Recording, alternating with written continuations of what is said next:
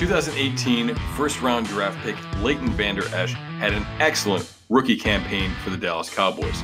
Here we're going to take a look at one of his 2 interceptions on the season, this one coming against the Philadelphia Eagles. The Eagles motion to an empty set.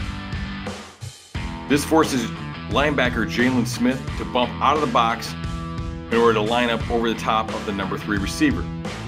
Now the Cowboys have 3 defenders for 3 receivers on the right and 2 defenders for 2 receivers on the left.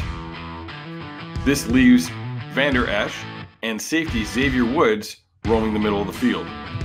Vander Esch will focus on a hard read of quarterback Carson Wentz.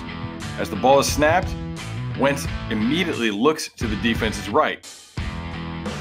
Countering this, Vander Esch opens to his right, but as Wentz gets deeper into his progression, he looks back to the left.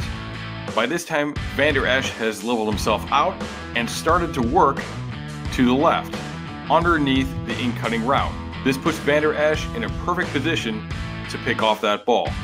This is a great play for Vander Esch early in this game to really set the tone for the Cowboys defense. Vander Esch had a great rookie season, and we can only expect him to improve in his second year in 2019.